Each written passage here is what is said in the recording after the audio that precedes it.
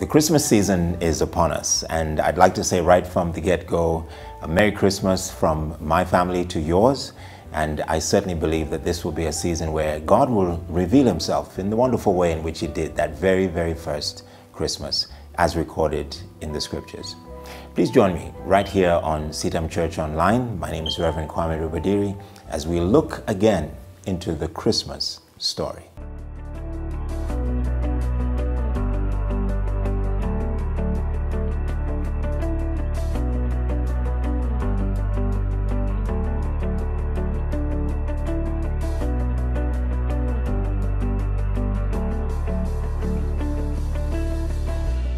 In the Gospel according to Luke, Luke records for us the steps that led to a number of issues and events that led to the coming of the Lord Jesus Christ. It was actually in fulfillment to a prophecy, a series of prophecies that had been given over hundreds of years before Jesus actually ever came to the earth.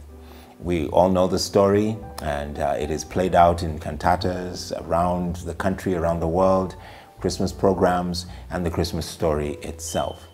That the angel Gabriel, sent from God, came and visited the Virgin Mary and spoke to her a number of very interesting things. And I'd like us to consider just one of them today. One, maybe two of them if time allows. And I'd like to read from the first chapter of the Gospel according to Luke, and beginning from verse 26.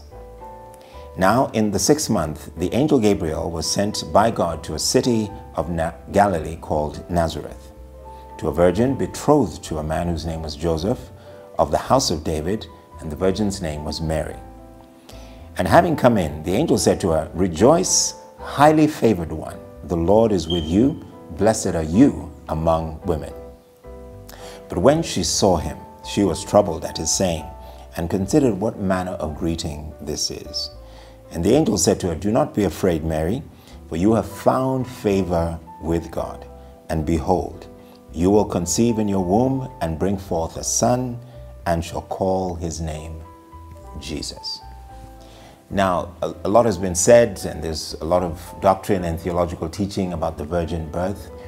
But what I'd like us to concentrate on is just that statement, that statement of clarification, that statement of direction and purpose that the angel gave to Mary. Because she was surprised at his greeting. Why would she be called highly favored and honored by God? And the reason was because she was about to carry in her womb the one who would be called Jesus, or Yeshua, as recorded in the scriptures. And Yeshua means God saves, Jehovah saves. Jesus was going to be the answer from the very beginning of the problems that faced mankind, and when sin came into the world and the enemy tried to bring about a complete collapse of God's purpose and plan for creation. Jesus was coming to be that solution. He was coming to save mankind from the sins that had bound us. He was coming to save mankind from all of the terrors of this world and all that had been inflicted by the enemy, and from the penalty of sin that was hanging over our heads for all those years. And so when Mary received this greeting and was told by the angel that you will bear a son, and not just any son, not just a male child, but indeed the Son of God. The term is always capitalized in the Bible, indicating that this was different from any other son that was going to come onto the face of the earth. But his name would be called Jesus. He would save. He would be the representative of God to bring salvation to the earth. That was not the only thing that Mary was told. It wasn't the only message that she received that day when the angel visited her. And I'd like us, for the rest of the month, as we get closer to the Christmas celebration and to Christmas Day itself, to look more deeply at what this actually meant.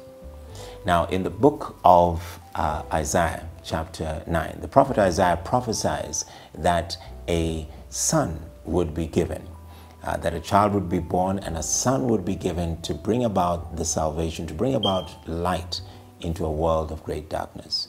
And now, all these hundreds of years later, this prophecy comes to culmination, it comes to fruition, as Mary is told She is about, in a couple more months, to bring about the greatest delivery, the greatest birth that the world would ever see. The birth of our Lord and Savior Jesus Christ, who came to save us.